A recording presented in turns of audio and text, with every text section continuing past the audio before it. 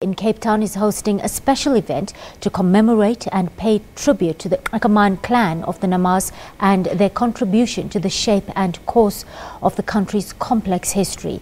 Young dancers, a Nama language teacher and various teachers or leaders of the clan delivered the story of the people and role of the youth in the preservation of the Nama culture. Our reporter Mariska Botha spoke to Marinus Fredericks, an Aman traditional authority. What is the importance of today? What is the message you want to bring to the youth today? Good morning. Yes, for me it's important to start that awareness with the youth, for them to start owning up their identity. Because with the identity, there's a few things attached to identity. That is one, that's your language. Secondly, that is your culture, that's your tradition. And fourthly, that would be your land, right to land. Those are the important things that we want to and then also part of that we would like to commemorate and celebrate the role that our chiefs and leaders of this clan has played in the history of South Africa and in Namibia. Please bring that in context for us a little bit, just a little bit of that history, the important role that the Aman people played in Southern Africa. Yeah, if you go back in history, Aman people remember with the Battle of Blauberg, that was 1806.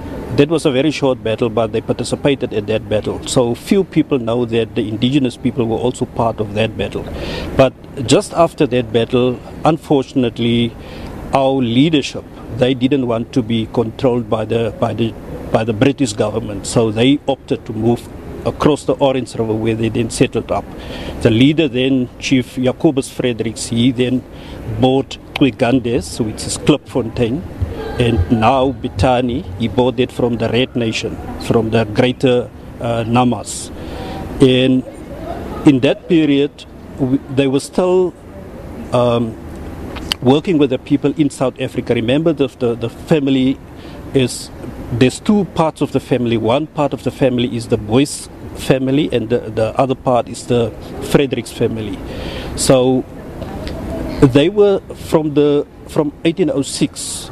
We had a continuous chieftaincy handed over from father to son, and from 1806 up till today, where we recently lost our last leader, which is Chief David Fredericks.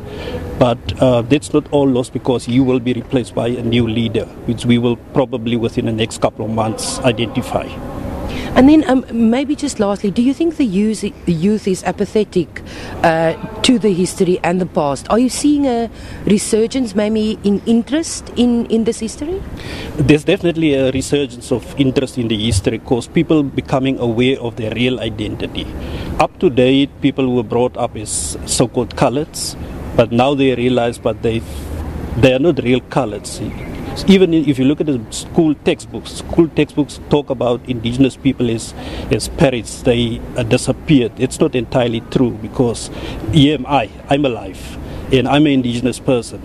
So yes, it is crucially important that the youth starts to own up their identity, and there's definitely an awareness starting, because if you look at the number of real dance competitions, 150 of them, 2 years back we won a competition abroad. So those are the kind of things that create the interest for people. And then on a regular basis, year on year, we have the Nama festivals, which become much bigger now. Thank you very much. That was Marinus Fredericks, the leader of the Aman people in South Africa. And today, of course, there will be discussions, there will be talks, the youth will be involved to share a little bit of the important and rich history that the Aman people had in South Africa. With that, it's back to you in the studio.